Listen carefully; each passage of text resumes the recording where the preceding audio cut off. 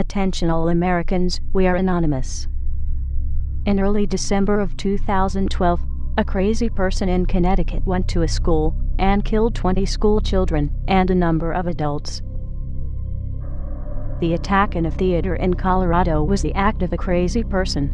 There are always some crazy people, and there are already laws in place making it illegal for them to obtain or to use them. It is illegal to take a firearm into a school or a theater. It is illegal to kill people, yet these laws did not stop these events because criminals do not obey the law. Only law-abiding citizens obey the law, and the law-abiding citizens are not the problem. Connecticut is the 4th highest gun control state in the country, and it's very hard to get a gun. Chicago and New York have the highest crime rates, and each has had total gun bans for years, yet gun violence increased.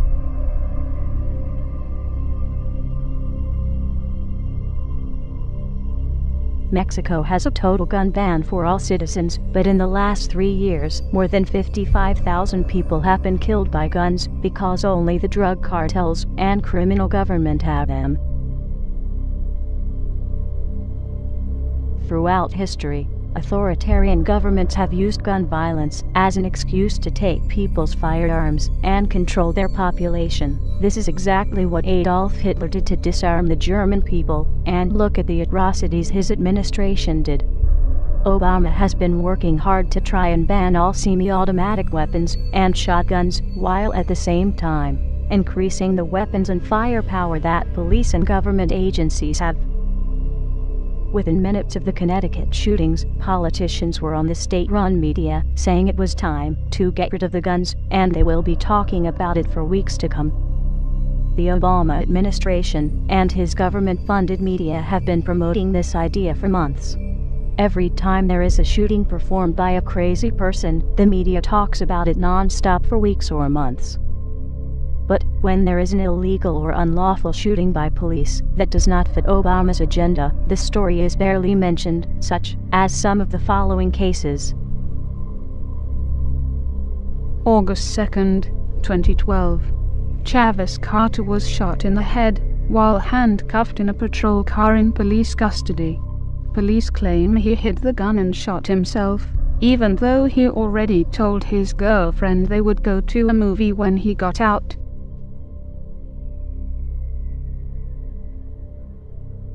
January 2009. Bart police officer Johannes Messel shoots and kills a handcuffed, restrained, unarmed man, while multiple other police officers are around.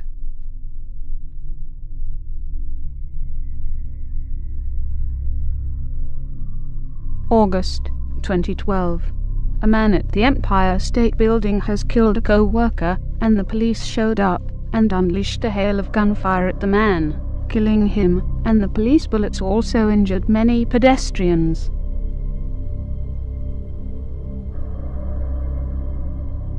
July 2012. Some protesters demand answers from police about why they shot a man in the back. The police responded on the crowd of protesters that had many children under the age of 10, with rubber bullets and attack dogs.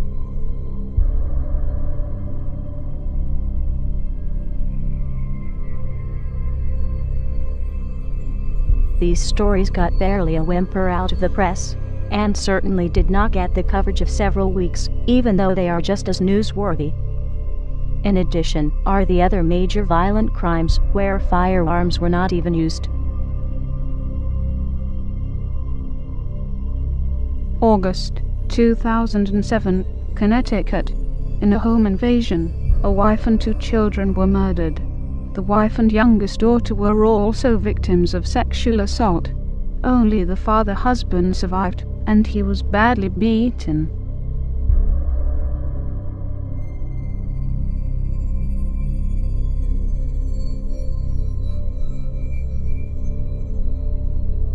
October 2012. A mother and her 2 children were brutally murdered in California home. The suspect did not choose a firearm.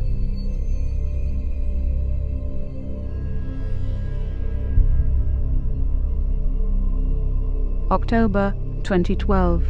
2 children were found stabbed to death when their mother returned home. The suspect was the children's nanny.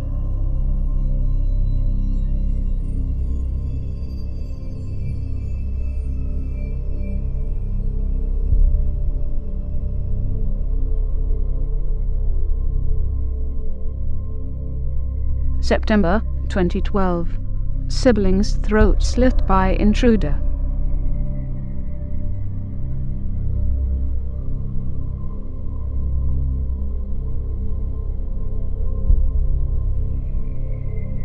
The press also hardly mentions the cases where guns were used by law-abiding citizens to save lives to avoid being raped or killed.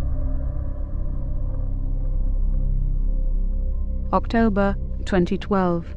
12-year-old Oklahoma girl shoots home intruder to protect herself after she tried to evade them.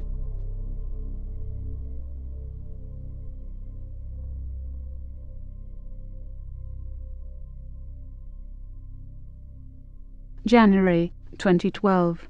14-year-old boy kills intruder when a gang of 4 men break into his house, where he was alone with his 17-year-old sister.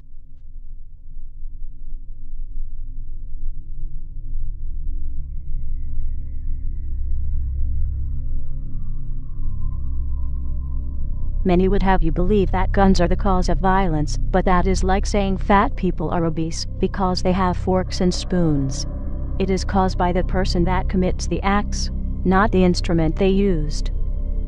If guns were the cause of the violence, then the police would be committing more violence with guns and would need disarmed instead of being more heavily armed. And the military and National Guard should never be used to perform law enforcement duties.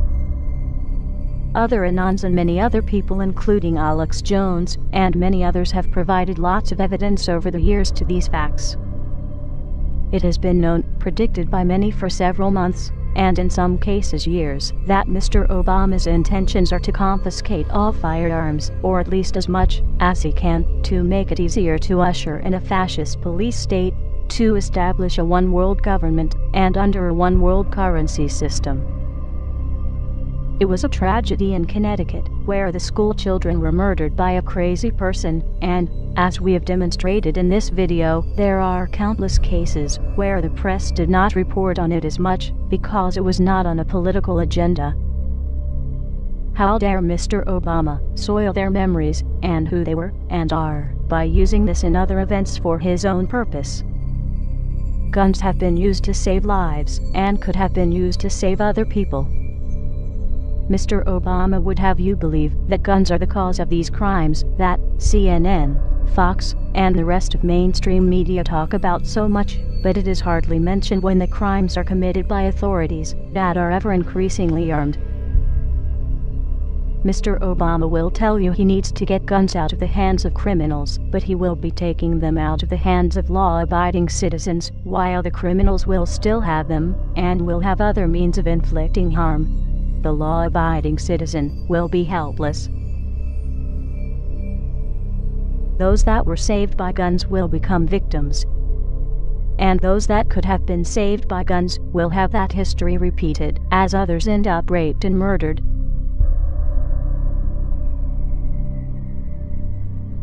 Mr. Obama, the Second Amendment of the U.S. Constitution does not talk about an army. That is covered elsewhere in the Constitution.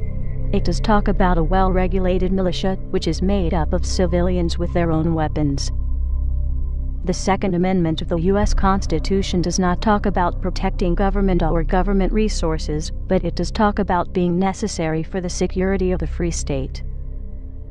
The Second Amendment of the U.S. Constitution does not say a single word about hunting or sport, but it does say, "The people's right to keep and bear arms shall not be infringed."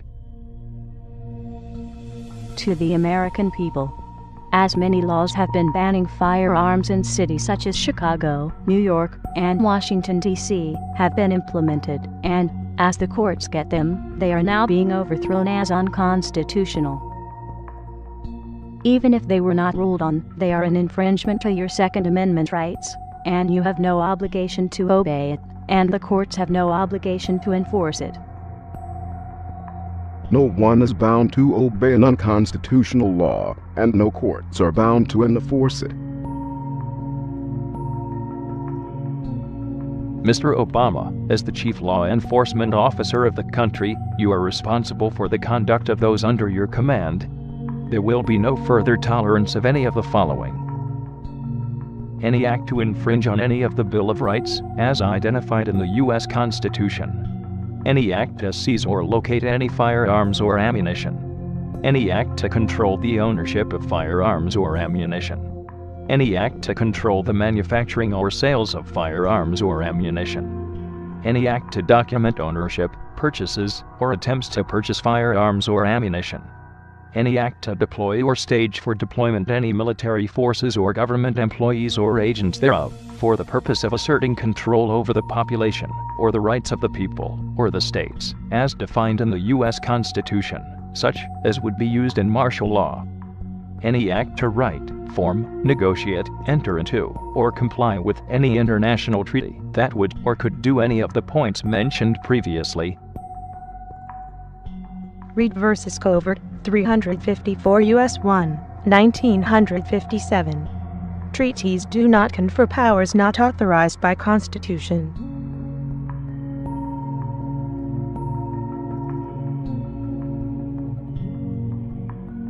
Any action taken by you to attempt to perform those acts, or similar acts, as interpreted by the American people, or any attempt by you to skirt your responsibility to the true office of the presidency, will be viewed by many people as your willful act of insurrection and treason against the American people, as those acts would be willful disregard of your oath of office. Any further attempt by you, your administration, law enforcement, or those under authority of the presidency to perform or assist in performance with any body attempting such acts will be viewed by many people as your willful act of insurrection and treason against the American people, as those acts would be willful disregard of your oath of office. Any further attempt by you, your administration, law enforcement, or those under authority of the presidency to do any of those acts mentioned, or anything similar, will be viewed by many people as your willful act of insurrection and treason against the American people, as those acts would be willful disregard of your oath of office. Upon such acts, it is the responsibility of the Vice President and Cabinet members to immediately exercise their authority under the 25th Amendment of the U.S. Constitution to remove you from office.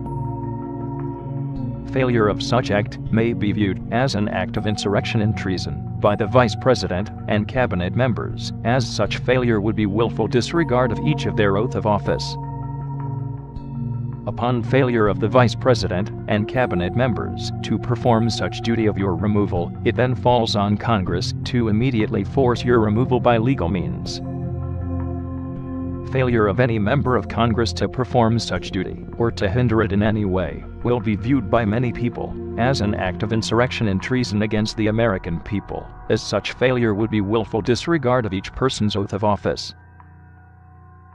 Upon failure of the Congress to perform such duty, it will be the responsibility upon the United States Supreme Court for failure to act in past or present to rectify said situation, and as such will be viewed by many people as an act of insurrection and treason against the American people, as such failure would be willful disregard of each Supreme Court justice's oath of office.